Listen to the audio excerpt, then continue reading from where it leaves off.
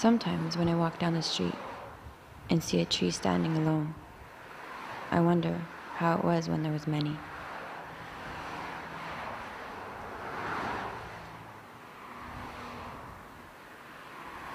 I also wonder how it was for the Coast Salish people and what their experience was as their land became more and more occupied with foreign people and numerous buildings. Kitsilano was a thriving village before, but now it's an isolated beach amidst a bustling city. The same with Stanley Park. There used to be longhouses. People used to harvest shellfish. Now look at those places, high-traffic tourist areas and prime retail locations.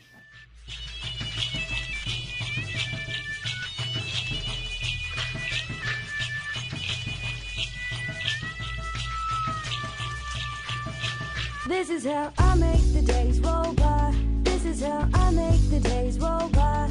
This is how I make the days roll by. In Vancouver, there are natives from many territories. However, Vancouver is unique in the way that there are First Nation reserves within the city limits, such as the Burrard, Capilano, and Musqueam reserves. Oh, it's changed. It's changed a lot. I grew up in Ostlahan, which is down the road from here, and my early days were fishing. I mean, the salmon were running, through our creeks in those days. The beach was really nice. We'd go down there on Sunday and have a picnic on the waterfront and bake clams and cook crabs and that. Now we can't. It's all contaminated. But we used to have, all the kids, we used to have trails that were back there, and they called it the pit. It was like a big maze. It just went everywhere. There used to be a creek back there and a small little lagoon, and this all got torn down for houses, and it's still being developed for housing.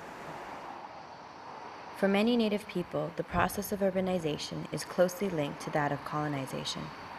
Not only has there been an attempt to assimilate Native people in the form of cultural genocide, but urban settings have created a sense of disconnection to the land, which is closely linked to our traditions and spiritual practices.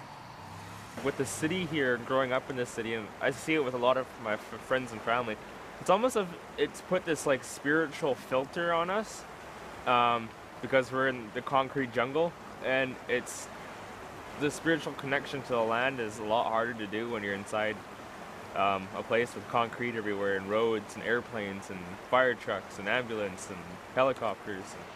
A lot of Indigenous populations were colonized. They were silenced. They were told not to speak their languages and not to communicate in the ways that they traditionally did, which was through their gathering spaces and through their storytelling and all that kind of stuff. And so people have been censored and pushed in through residential schools, trying to learn ways that were not their own. It's hard out there, it's really hard, and it's especially, when you don't have a foundation of your identity or where you come from. I think it's too easy for, young Aboriginal people to slip through the cracks, and so that's what ended up happening, that's what happened to me. I slipped through the cracks a little bit. But it's hard. It's hard being a Native organization in the city. I mean, we're in the downtown core. We've got an alley right next to Redwire where people are shooting up and using drugs and yelling and feeling a lot of pain, And we're not used to, personally, I'm not used to working and living in a concrete space, and it's hard to be so far away from your own culture and open space and trees and clean water and stuff like that, and I think sometimes it's really easy to get ungrounded. In many cities across Turtle Island, First Nations peoples have relocated to urban settings for social and economic reasons. And also one of the things too with a lot of the families moving into the city, they were moving because of services. They didn't have services on the reserves, so in order to get better education or medical services, they moved into Vancouver and got totally lost in the area. We get a lot of letters and a lot of feedback of people that are just so heartened when they pick up Redwire. They're like, oh my God, I'm not alone. You know, other people feel the same way that I do, and I'm not in the corner of some city somewhere thinking that I'm the only one facing these things. Other people are feeling this way too. Unlike in the past when our cultures and spiritual practices were prohibited, Indigenous people have begun to reclaim their identity and express their cultures in diverse and different ways. I think the culture has a lot to do with keeping us more satisfied with who we are, and that's very important.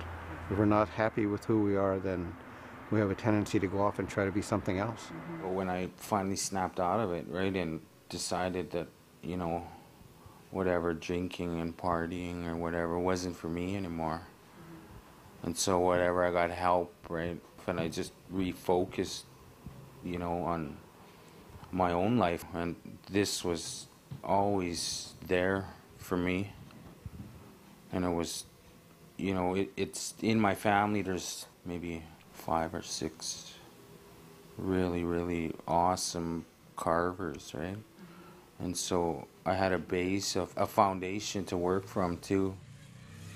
My own family, we put on our own ceremonies, our own burnings, our own namings or feasts, celebrations. Just getting together like that because our family was so important, those things again make me feel more connected to what we are.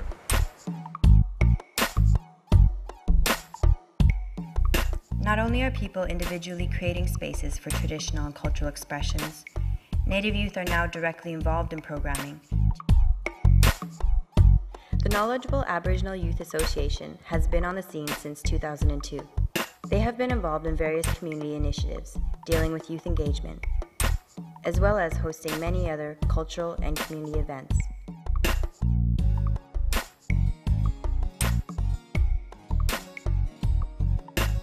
Redwire Native Youth Media Society has been involved in community organizing since 1997 and is the first Native youth magazine to be published and distributed nationally. Redwire Native Youth Media Society is a community of young Native people, mostly in Vancouver, but we have other people that we work with outside of here that are interested in creating a space that is uncensored to talk about a variety of things that affect Aboriginal youth. So mostly what we do is we put out a quarterly magazine with all Native youth artists and all Native youth writers. And we try to promote self-expression because we believe that with our stories and the way that we communicate with each other, that we can build healthier lives for ourselves if we can be honest, instead of being like in a lot of other media sources where things are censored and things are portrayed through stereotypes. We try to break those down and create something that is realistic to us, that is actually the way that we see the world. Our dance group name is Spakwasslolum in the Squamish language, translated Eagle Song Dancers. Our mission is to present our culture and to bring awareness that we're alive and well and our culture is active.